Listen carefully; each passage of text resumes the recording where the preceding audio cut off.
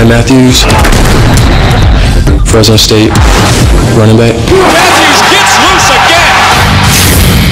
First, we put Ryan through our acceleration test. Our sensors reveal that Ryan hit 16 miles an hour in only 7 yards. That acceleration means from a single back formation on an off-tackle run, Ryan can hit the hole at top speed. I got speed, I can break the long runs. But running backs rarely chart a straight course on the field. On the bounce. They always have to navigate a sea of defenders. Touchdown! To test Ryan's agility, we created the Sports Science Slalom. What we want to see is your change of direction. 3, 2, 1.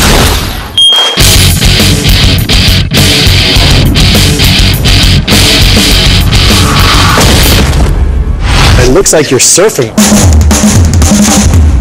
Actually, Ryan cuts at angles up to 38 degrees, sharper angles than world champion surfer Kelly Slater.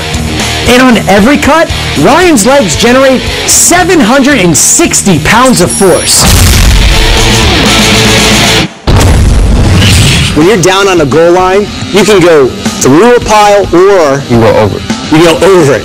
We're going to see how high up and over you can go. Ryan's measured vertical leap is 36 inches. Let's see what happens when we give him a little more room for takeoff.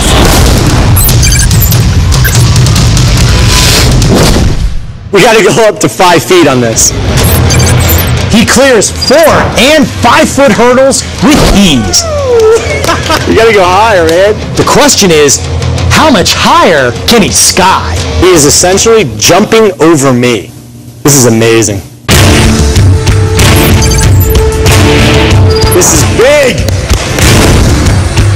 3, 2, 1, go!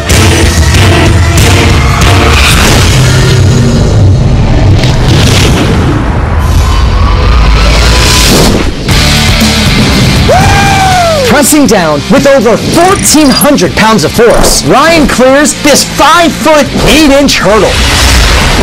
That's the same height as Walter Payton's legendary 1984 touchdown dive.